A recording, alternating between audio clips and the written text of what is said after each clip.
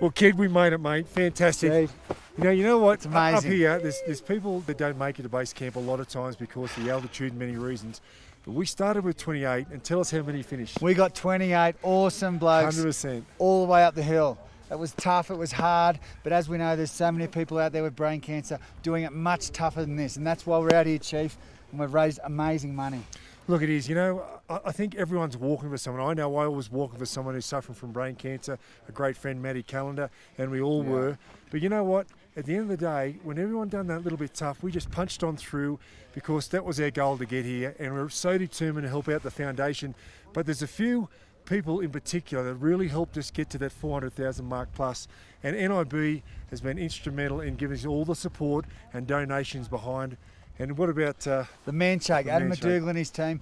They've been amazing.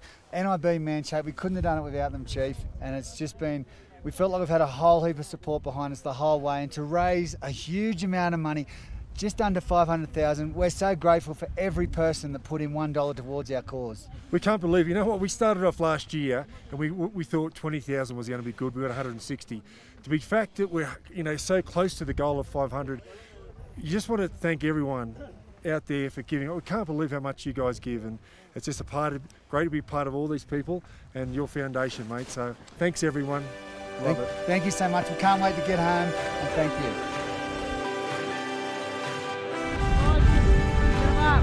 Everest place. Yeah!